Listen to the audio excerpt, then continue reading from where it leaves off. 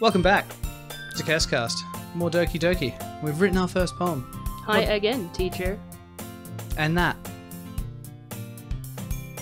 Glad to see you didn't run away on us. Ha ha ha. Kill me. Kill me now. Nah, don't worry. This might be a little strange for me, but I at least keep my word. I wrote the shittest poem you have ever seen. I wrote the shit out It's of my about poem. emails Yeah. and essence and Suicide. suicide, depression, happiness. Oh no, you know what it is? It's a poem about one of those chain emails that he didn't forward, and then it made him commit suicide. Well, I'm back at the literature club. I was the last to come in, so everyone else is already hanging out. Like douchebags. Thanks for keeping your promise, teacher. I hope this isn't too overwhelming of a commitment for you. All commitment is overwhelming for me. Making you dive headfirst into literature when you're not accustomed to it. Oh, come on. Like he deserves any slack. Sayori told me you didn't even want to join any clubs this year. Still don't. And last year, too. Still don't. I don't know if you plan to just come here and hang out or what. Clubs. But if you don't take us seriously, then you won't see the end of it. Natsuki, you certainly have a big mouth for someone who keeps her manga collection in the club room. What has that got to do with anything? Like, do they mean like I think they're hentai? paying out manga. I think they're paying out Oh, manga. they're all fucking dead. And saying it's like, it's not really reading. Oh, so they're all dead to me. M&M's. Natsuki finds herself stuck between saying Monica and manga. Manga is literature! Swiftly defeated, Natsuki plops back into her seat. Don't worry, guys. Teacher always gives his best as long as he's having fun. Oh, good God. He helps me with busy work without me even asking. Like cooking, cleaning my room. How dependable. Sayori, that's because your room is always so messy, it's distracting. And you almost set your house on fire once. Oh, shit. Is that so? You two are really good friends, aren't you? I might be a little jealous. I don't know. How come? You and teacher become good friends too? Oh, yeah. Everyone's banging teacher. Sayori. What? As usual, Sayori seems oblivious to the weird situation you just put me into. Oh, Yuri even brought you something today, you know? Wait, Sayori? Me? Not really. Don't be shy. Show him your boobs! It's really nothing. What is it? Never mind. Sayori made it sound like a big deal when it's really not. What do I do? I'm sorry, Yuri, I wasn't thinking. I guess that means it's up to me to rescue this situation. Hey, don't worry about it. First of all, I wasn't expecting anything in the first place. So any nice gesture for you is a pleasant surprise. Gesture? Whatever. I guess. It's my accent, Sure, okay? we'll have to see what she brought us. It is a gesture. Because it's a guess. It'll make me happy no matter what. Is that so? Yeah, I won't make it a big deal if you don't want it to be. Alright, you get nothing. I won't bring it. Well, here. Yuri reaches into her bag and pulls out a book. I didn't want you to feel left out, so I got you this thing with words. To make you feel left out. It's a short read, so it should keep your... Are you saying I'm fucking retarded, bitch? Wow, that's a backhanded little comment there. It should keep your attention, retard. Yuri gets backhanded into the wall. The literature club now has one less member. And we could, you know, discuss it if you wanted. Oh. I'm meant to be the teacher. You know what I'm she teacher. wants. I'm teacher. How is this girl accidentally being so cute? Oh, it's not accident. She even picked out a book she thinks I'll like, despite me not reading much. Yuri, thank you. I'll definitely read this. Maybe. I enthusiastically take the book. And throw it in the trash. How do you enthusiastically take a book? Do you like snatch it off and like beat your head against it? Like, oh my god, a book! Yeah, you just totally grab it and... I don't know. Phew. Well, you can read it at your own pace. Again, with the thinking I'm retarded. Yeah. I look forward to hearing what you think in 12 years. Take your time, there's lots of pictures. Now that everyone's settled in, I expected Monica to kick off some scheduled activities for the... Like, it's a reading club. What's the scheduled activities? Read? Now we all read. But that doesn't seem to be the case. Sayori and Monica are having a cheery conversation in the corner. Yuri's face is already buried in a book. I can't help but notice her intense expression, like she was waiting for this chance to read. Meanwhile, Natsuki is rummaging around in the closet. Okay. Man. It looks like no one wants to be bothered today. I slump down into the nearest desk. How am I supposed to occupy myself with something I need help reading. Something this is why she thinks I'm literature retarded. related by myself, like this. I guess I could always read some of the book Yuri gave me, but I'm feeling a little too tired to read. Words are big. Yeah. I could probably Words fall asleep are hard. What's that from? Nothing, I don't think. No, I swear it's from something. No? Oh, whatever. I close my eyes and end up listening to Sayori's conversation with Monica. We're probably gonna seem really lame compared to all the other clubs, though. Well, we can't give up. The festival is our chance to show everyone what literature is all about. It's about reading. The problem is that the idea of a literature club sounds too dense and intellectual. It doesn't. But it's not like that at all, you know? We just need a way of showing that to everyone. Over 6 installments. For $9.99. Something that speaks to their creative minds. That doesn't solve the problem, though. Eh? What do you mean? Even if we come up with the most fun thing ever, nobody will come in the first place. It's a literature event. So it's more important to figure out how to get people to show up in the first place, you know? And after they come, we can do the thing to speak to their creative minds. What? We can do the thing to speak... I guess the thing they come up with to appeal to the creative Like, I thought minds. I was reading that wrong. Yeah, no. And after they come, we can do the thing to speak to the... Yeah. What the fuck is she talking Yeah, about? yeah. What? Sayori is taking this really seriously. She's not even stringing sentences together. It's rare to hear her deliberating like this. Huh? That's a good point. In that case, do you think food will do the trick? What kind? Well, I guess we could... Cupcakes. Good thinking. Natsuki would love to do that. You're right. Natsuki makes the best cupcakes. Fucking hate it. That works out perfectly, like always. That wasn't why you suggested it? What cupcakes speak to my creative tummy? Aww. Does she have like really bad diarrhea on cupcakes? Yeah. Is that what she's talking about? I don't think that's what she's saying. Cupcakes it is then. I'm hungry. Anyway, we still need to work out the details of the event itself. Dun, dun. I find myself smiling. In the end, Sayori is still her usual self. But therein lies the unexpected reason I admire her. Unlike me, who has trouble finding any motivation at all, because I'm dead inside. Sayori can put her mind to things and make them come to life. I suppose that's why I ended up letting her get on my case about things.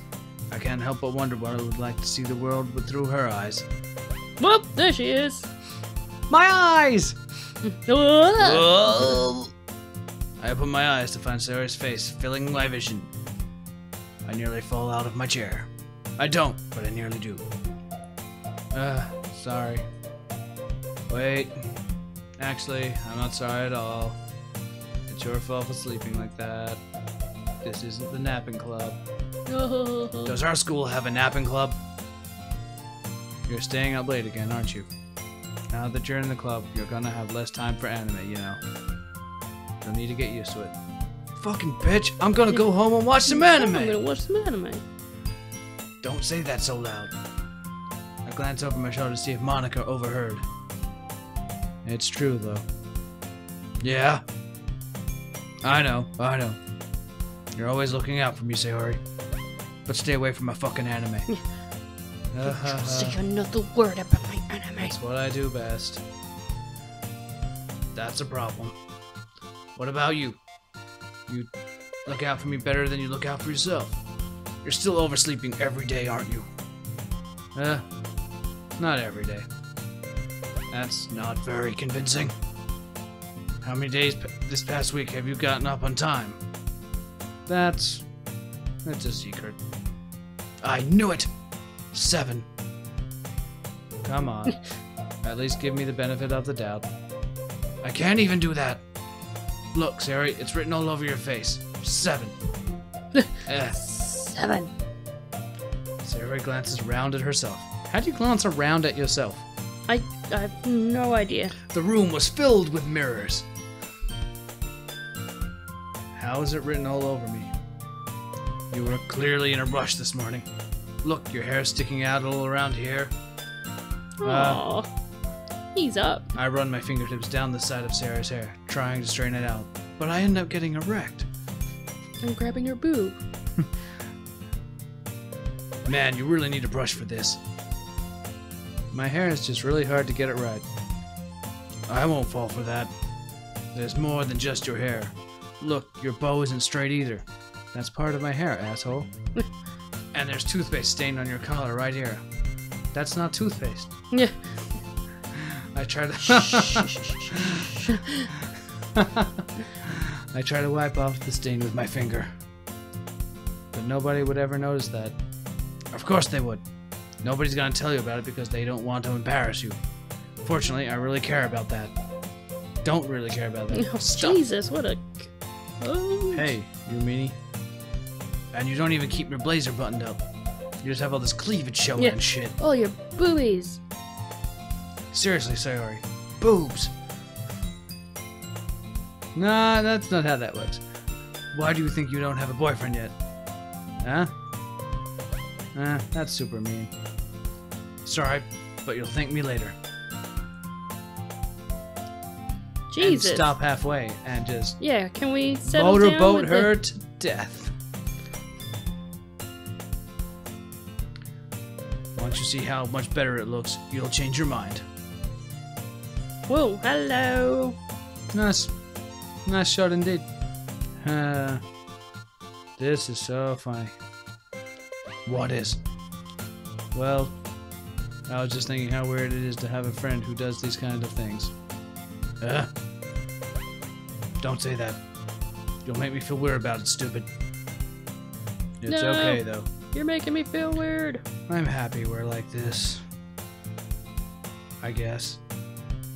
I guess. Oh, someone said I guess. Hey, be careful. That button might come off. Why is this... Oh... This is Right near your boobies. Why is this one so hard to close? Yep. I struggle to fully close the button near her chest. Does this thing even fit you properly? It did when I bought it. Sigh. If you ever buttoned it, you wouldn't have noticed sooner that it doesn't fit you anymore. What are you smiling about? You're touching my boobs. Aww. It means my boobs got bigger again. Don't say that out loud. Anyway, Boobies. you look much better now, so, why does it feel so strange to see Sayori's blazer buttoned up like this? Like that. Because Like this. He doesn't button it up. You just said so. But it's so stuffy. It's not worth it at all. Sayori hastily unbuttons her blazer once more. She's got like 6 vests on her shirt, and like that. I think she's fine. Phew. That's so much better. Sayori puts her arms out and twirls around. So if I keep it unbuttoned, then I won't get a boyfriend, right? No, that's not how that works. What kind of logic is that? Yours, you just said. Yeah. And why are you saying that like it's a good thing?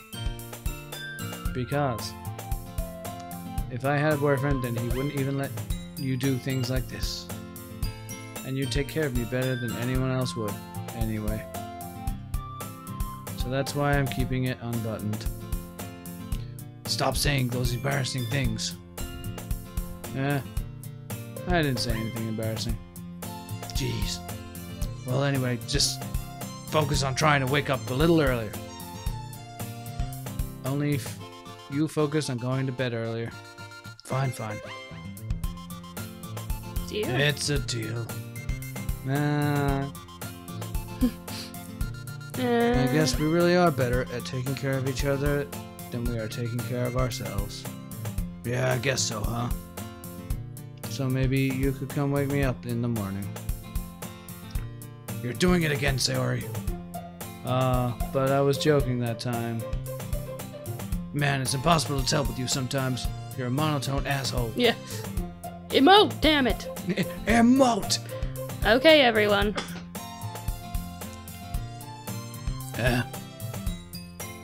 Monica suddenly calls out. Why don't we share the poems we wrote now? Let's face it, this is what I've been waiting for. Yep, here it comes. Your poem's really dark, then really happy, then about emails. What? Teacher, I can't wait to read yours. Yay.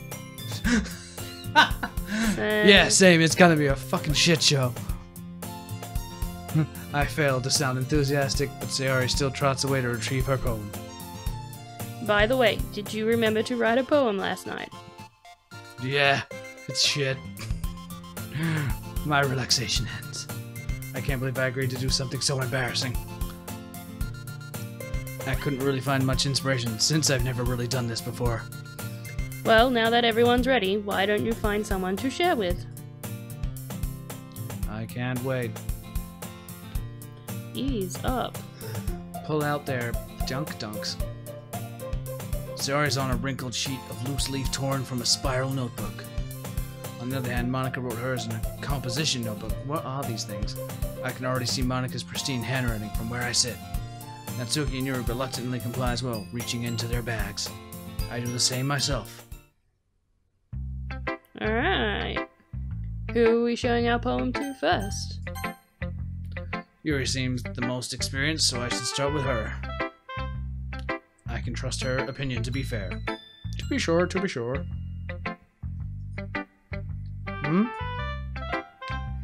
Yuri stares at the poem. A minute passes, more than enough time for her to finish reading. This is shit. This is awful. Oh, sorry. I forgot to start speaking. I've done it before. It's fine. Don't force yourself. Words are hard. Yeah. I'm not. I just need to put my thoughts into words. Hold on. My words into thoughts. Okay. This is your first time writing a poem, right? Yeah. Why do you ask? I'm just making sure. I guess that it might be after reading through it. Ah, so it's that bad. No. Did I just raise my voice? I'm so sorry. Yuri bears her face in her hands. I couldn't help but notice that it's been several minutes and we haven't really gotten anywhere. It might take Yuri a while to get used to new people. It's fine. I really didn't notice. What were you saying? Right.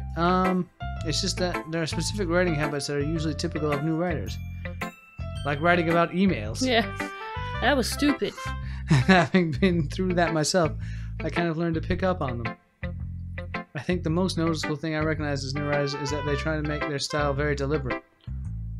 In other words, they tend to pick a writing style separate from the topic matters, and they form fit. I don't know what any of this means. The end result is that both the style and the expressiveness are weakened. Once Yuri finds her train of thought, it's as if her demeanor totally changes. She's fucking lecturing me. Yeah. Her stammering is completely gone, and she sounds like an expert. Of course, that's not something you can be blamed for. There are so many different skills and techniques that go into writing even a simple poem. Not just finding them and building them, but getting them to work together is probably the most challenging part. It might take you some time, but it all comes with practice, and learning by example, and trying new things. I also hope that everyone else in the club gives you valuable feedback. Natsuki can be a little biased, though. Biased? How?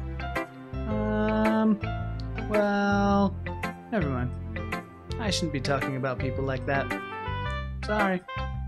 It's fine. I'm not sure if Yuri is apologizing to herself, to me, or to Natsuki. Or to the 7 gods. Or all 3. Do you mind if I read your poem now? Please do.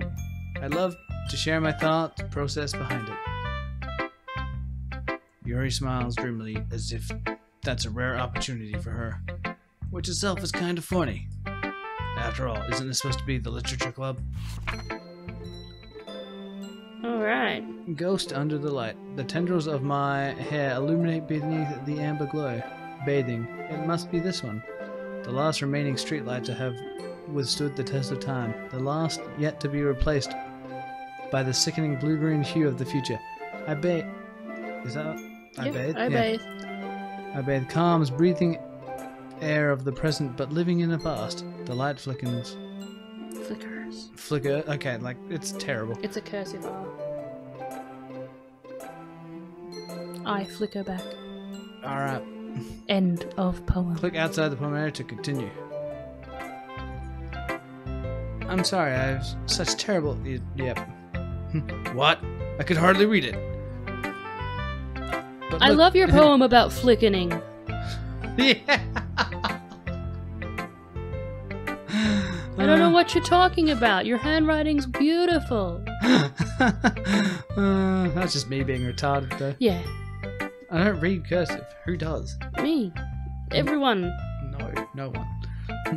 But it took you a long time to read. I'm a bit slow. Also, you wrote in fucking cursive. Well, I just don't read script very... There Yeah. you go. I actually think your handwriting is pretty. Purdy. That's a relief. Also, I like the poem. No, also, I like the poem. Even though it's short, it was really descriptive about flickering. It wasn't too short. You're the one giving me advice, Yeah. bro. Why are you questioning? We have no idea. I usually write longer poems. Not at all. I'm really glad you liked it. I'll be honest. Since it's our first time sharing, I wanted to write something a little more mild. Something easy to... Oh my god. Stop thinking I'm retarded. Yeah, something with pictures. Are you into ghosts, Yuri? Who... Actually, the story isn't about a ghost at all, teacher. Really? I must have totally missed the point. Yeah. Well, I suppose you did only glance over it after all. She just said I took a really long time. Yeah, by glancing over it. But remember that poets often express their own thoughts, feelings, and experiences in their work. They're not going to express other people's. They usually do more than tell a simple story or paint a picture. Would you like me to paint you a picture? Would that be easier? Is that easier than words? In this case, perhaps the subject of the poem is only being symbolically compared to a ghost, lingering in her last remaining place of comfort, unable to let go of the past, and soon to be left with nothing. Like this episode. Next time on KestCast. That's a lot more solemn way of putting it. I try.